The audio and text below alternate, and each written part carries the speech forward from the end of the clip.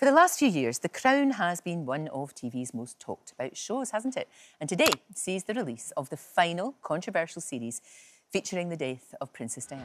Well, our royal editor, Russell Myers, joins me now alongside Princess Diana's former butler, Paul Burrell. And Paul, that was hard for all of us to watch there, but for you... I didn't watch it. No, I know you couldn't. You turned away, didn't you? No, I am over-emotional anyway, but I can't watch that. No. Because that's just...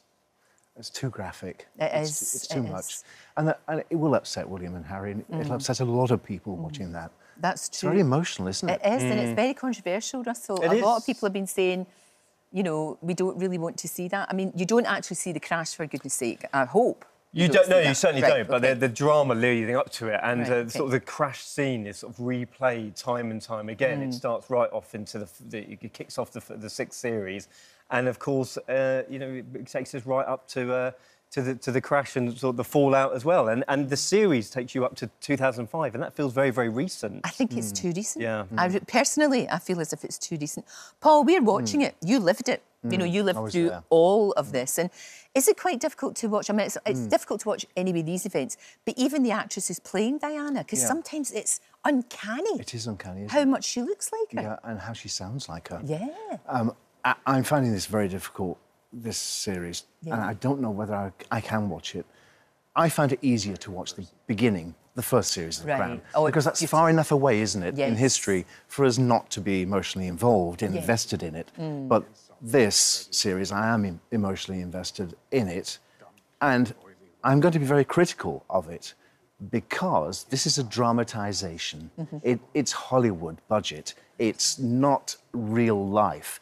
And I personally think that, you know, the princess was misrepresented and misinterpreted all her life. Yeah. And here we go again with The Crown. It's not the real Diana. The real Diana I knew was a fighter. Yeah. She wasn't shy and retiring. She fought for what she believed in, and she fought for her boys. Especially by that stage of her life, she was very, very much so. This is the thing, it's difficult, isn't it? Because Netflix have said this is a drama based on historical events, Russell. But at the end of the day, I don't know that people, particularly young people watching this, will get that. Will be able to separate the reality from the drama. And I think you point on Elizabeth Debicki's masterful performance. And not only, she's incredible. Got everything down to a T, the mannerisms, the looks out of the corner of her eyes. But I think the playing of the Diana's ghost, which reappears, is sort of, weird. It's not very much, but it's 2 times too many. Yeah, in my view, and it's kind of spoilt the narrative for me. But it is. But it might be strange to watch it. But she is the ghost that will forever haunt the House of Windsor. Actually, that's a very good point. And she will always be relevant because her son will one day be king. So it is a little silly at parts. I'd love to be on everyone's sofa at home and say, no, that didn't happen. I know. That never happened. We should have your commentary while it's going, because you go, no, that never happened, because I know, because I was there. Obviously, they feature the relationship with Dodie. But interestingly, this was a very short relationship. Let's have a look. Let's have a look at a clip of the two of them together, and then I want to get your take on it, Paul. He got his shot there, didn't he? And kind of that was, in a way, what it was all about. Paul, what do you think? I mean, they weren't together very long. Do people realise that romance lasted for 30 days? Gosh, a month? That was all it was? From beginning to end. Really? Absolutely. That was not the love of Diana's life. So what was going on there, then, do you think? Well, I think, personally, because she spoke to me every day when she was on the yacht, and she'd ring me and say, has Hasnat seen the papers? Has he seen that shot that we've just done on deck? Is this Hasnat who she loved? Khan, the Pakistani heart surgeon. She did love him, didn't she? She loved him. And she said, well, what does he think about it? I said, well, I don't know. Go and have a pint with him. Find out. So I'd go and have a drink with Hassanat and report back to the princess. And I said, he's furious with you. There you are, displaying yourself with another Muslim man on the other side of the world. He's not happy with you. Right. And when you come back, he's going to tell you that, and he's going to tell you what for. And she never came back. Do you think a lot of it was because, I mean, I think that he probably, you know, has that, she loved him very, very much. She did. And was this to make him jealous? Or absolutely. Do you think so? Yes. Really? And I think Mohammed Al Fayed was the puppet master behind Dodie, and he was facilitating Diana, because we went to Harrods one day and she said, you'll never guess what Mohammed said to me just now. He said, I want you to marry my son. She's not even met his son. Oh, geez. And, of course, he had a relationship with somebody else, didn't he, just before that? Yes, he did, with Kelly Fisher. Yeah. Who, incidentally, had a ring very like the princess's engagement ring. So this manipulation behind the scenes was going on, and Diana didn't realise that she was caught in that trap. But she was using it for her own ends too. Because she knew she was getting a photograph taken. She had this uncanny ability to know where a camera was. She knew.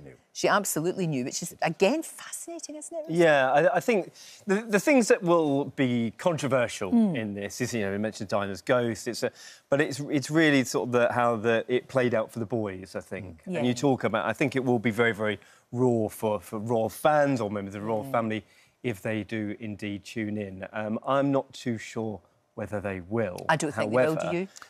No, absolutely not. I don't think they'll watch that. I don't think any televisions will be switched on in royal residences. I don't think they'll watch it.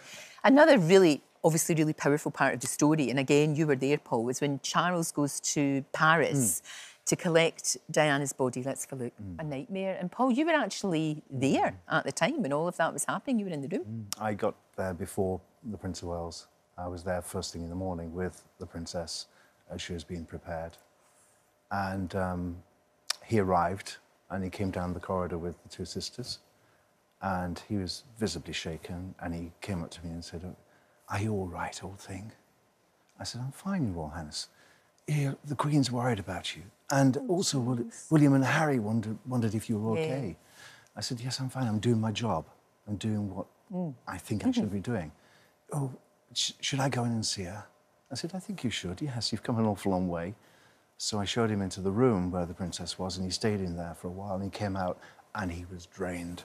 I bet he was. I saw the reality hit him. Of course. That the mother of his children was dead. Gosh, it's just, it just brings it back. It doesn't feel that long ago at all. No. One of the things that I know, again, is going to be really controversial is the portrayal of the Queen. Because by all accounts, and you've seen it and I've not, but by all accounts, she does not come out of this very well at all. She's probably the character that comes off least favourably. Really? It is quite favourable to Charles and Diana, I think, and the sort of muddleness of their relationship. But I think Imelda Staunton plays sort of the stoicness of the Queen rather well. Right. However, you know, she had this huge tussle in her mind. Should she go to London, as she was being advised to by Tony Blair, or should she, as she said, instead of being the grandmother of the nation, be the grandmother to the two boys at the centre of it? And, I mean, I remember at the time, the crown wobbled, didn't it, Paul? I mean, it really did. People were not happy. How do you feel about how the Queen has been portrayed? I'm not happy because I knew the Queen very well. I stood beside her for 11 years. I knew her intimately. I know she would not want to be portrayed like that. She was a kind, warm, generous, funny lady who you'd want to be your gran. Right. And it's just that people didn't get to see her. She was a rather remote figure to most people. Yeah. And I loved her. I was very moved when she died. She was the beating heart of our nation. What can I say? I think it's unfair. Again, she's been misrepresented and misinterpreted. It's not Imelda Staunton's fault. She's just reading the lines. Yeah. It's the way it's been written. It's been written for a reason. I mean, Diana's been written as a lonely figure who is cast out and vulnerable, and she wasn't. She was a fighter, and the Queen's been written as someone hard and cold and didn't care. She couldn't win, the Queen. Either stay at Balmoral with her grandchildren and family and keep them safe, or come south to address the people. In the end, she did both.